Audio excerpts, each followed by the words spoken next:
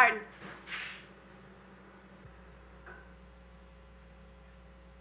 We'll make breakfast.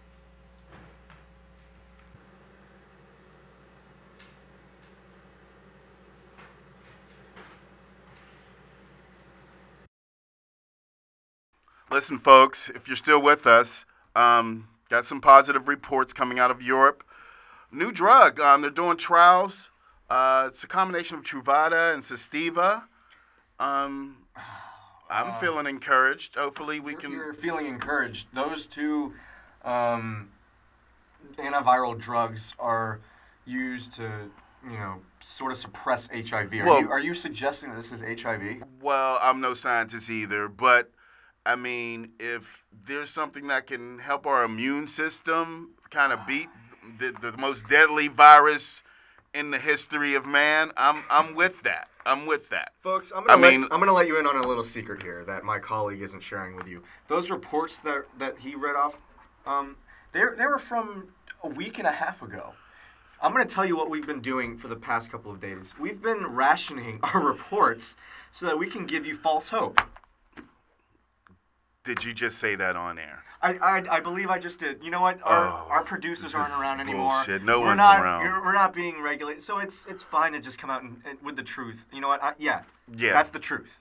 That's the truth. And the fact is, there's no cure. There's no signs of a cure, really. I think they just fed us those reports just to give us false hope. We're all gonna die. It's been 2 months. 2 months. 2 months. Look, my colleague is losing it a little bit. We're all losing it a little bit. Okay? Your family could be dead. My family could be dead.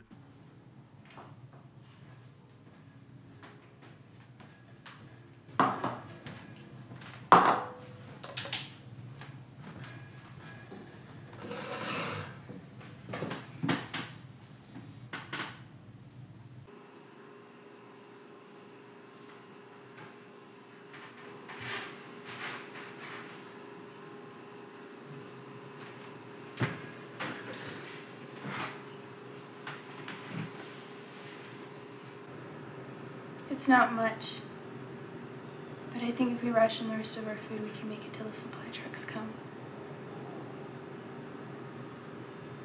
Martin, can you say grace? Lord, bless these gifts that we're about to receive. I can't do this, Anne. Can't do what? I can't keep believing in him, and I don't think you should either. Why? Why? Look around you, Anne. Do you really think he's gonna come down here and save us? Do you really think that kneeling beside our fucking bed every night, praying to some invisible man while the world tears itself apart is really gonna save us? Yes. I need something to look forward to. I'm here. No, I'm something to look forward to. You're not gonna find anything out there better for you. What happened to you? Why is it so hard for you to accept the fact that I have something to believe in?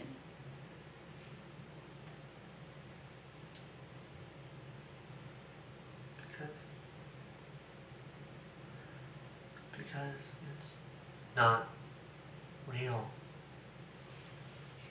It's not real. It's all based on fear. Do you want to know what I did the first week the virus hit?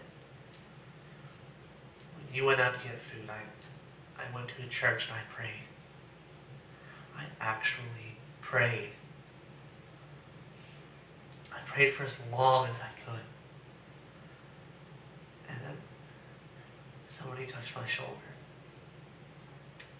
And it was a priest. And he looked back at me like I was ignorant. And he smiled. And he said 3 words. It's too late. What did you do? He shot himself before I could say anything. He was scared. He was weak. But we're not. So if we're gonna survive, I need you to understand, and we need to throw away all these little games and these beliefs. Because in the end, they're not gonna get us anywhere. It's not that easy for me to give up on everything I've grown up on. No, you look me right in the eye and tell me honestly that you think God is gonna come down here and save you. Convince me. Because right now, we're on our own. We are on our own. And if you want me to protect you, I need you to understand that. Why did you do it then? Why did you propose to me last week when you knew we wouldn't be able to get married? Was it just to make me feel better?